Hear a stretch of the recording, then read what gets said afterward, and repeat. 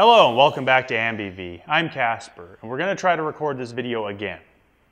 So to start with, it's been about a week since we've installed the EFI on the Mustang, and it's about time to discuss some of the issues that I encountered during the install and my general thoughts on the system. So let's start with the biggest issues I encountered during the install.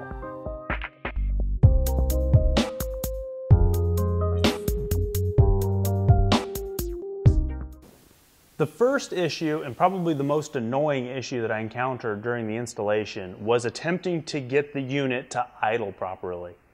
When we first installed the unit, it would not idle below 2,000 RPM, and every time I would try to adjust the screw to control idle here, which prescribes an initial brake to the throttle plate, an amount that keeps it open at all times, the idle would go bonkers. And that was because the IACV, the idle air control valve, was attempting to fight me in this reset of the system.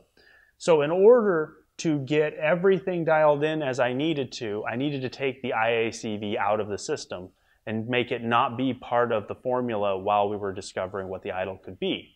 To do that, there is a triangular port next to the intakes on the unit that I placed a piece of tape over, removing its ability to draw in air past the throttle plate.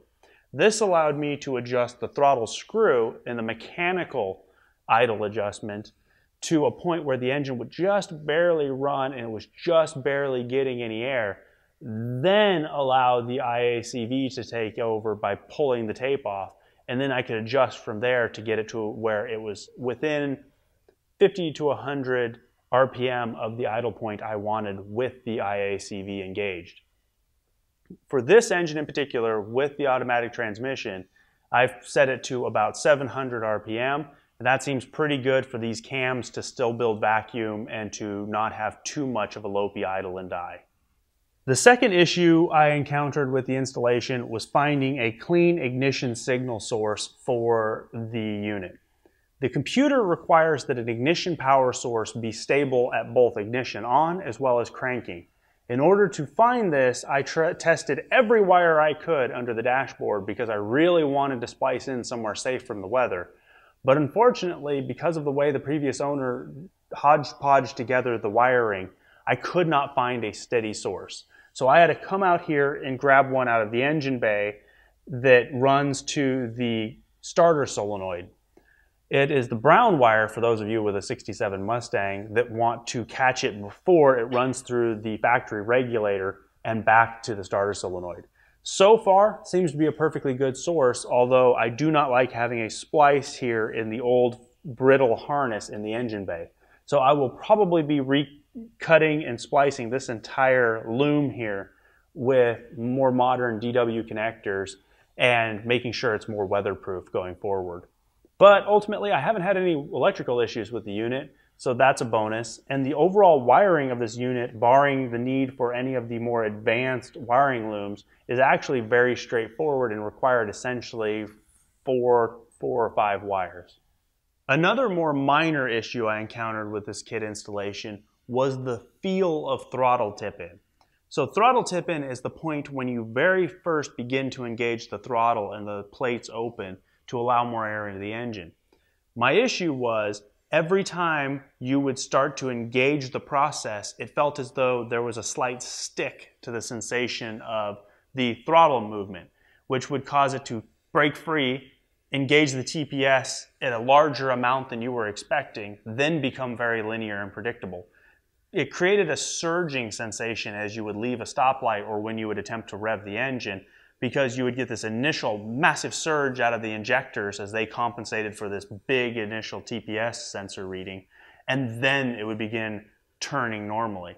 To compensate for that, I added a spring back to the existing plate that I believe was originally for my kickdown linkage for the automatic transmission that allows me to have a constant amount of tension applied to the unit that is greater than that initial break loose. That makes it much more predictable and smooth when you initially idle off the line at low RPM and low throttle, as well as giving the pedal a heavier feel to make it feel as though it's actually engaging something substantial. So if you're having a similar problem with not liking the feel of this unit compared to a carburetor, it's probably the need for an additional spring to add some load to the unit. Now, the largest issue I have with the installation of this kit isn't even related to the Sniper EFI unit itself. It's related to the Sniper EFI fuel tank conversion. This fuel tank conversion is such that the fuel pump being on top requires these lines to run through the trunk space. That means they're now exposed to anything anybody throws in the trunk that can cause damage without building some sort of false floor for the trunk, as well as any fuel leaks you experience are now trapped within this virtually sealed component of the trunk, which happens to have electrical and lights in it, which is a perfect recipe for an explosion.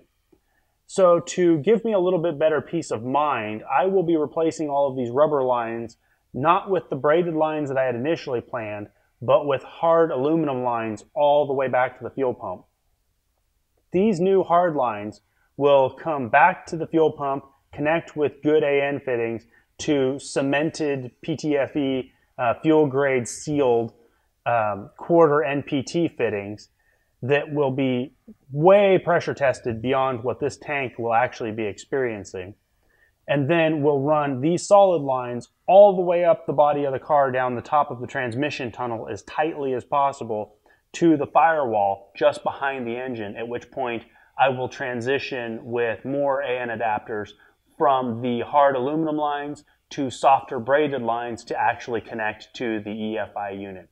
That should give me much more confidence that this kit won't try to kill me in about the next 10 years. So in conclusion, what are my thoughts on this kit? My initial conclusion with this kit after a week of use is that I actually really like it. The programming and the fuel mapping is actually quite remarkable in that out of the box with almost no learning and no configuration, it ran as good or better than the carburetor that had been tuned on the car. Especially given the fact that this has an aftermarket intake manifold, aftermarket cams, completely different parameters to have to adjust to. It did it flawlessly. It has never died, and it has never given me pause to want to take it out for a drive. It just works. The wiring is very simple and straightforward, although it may be difficult to hide in some engine bays. I would ultimately suggest just taking extra time, maybe 4 days for an install so that you have time to sort out where your wiring wants to go, where you're going to run your fuel lines, etc. If you're considering doing the Sniper EFI fuel tank conversion as well on a car like this, which will now have fuel lines in the trunk, I would also allocate time to building something to cover that and give some protection to the top of the fuel tank. In this situation, I would almost always recommend hard lines over any other lines because you really don't want them moving and having the ability to begin leaking in your trunk. The last thing you want is a trunk full of gasoline and vapors while you're driving down the road with a car that has lighting and old wiring in the same place as the fuel leak. If I had this to do over again, I would probably still look to do the Sniper EFI fuel tank conversion on this car simply because of the other issues I was having.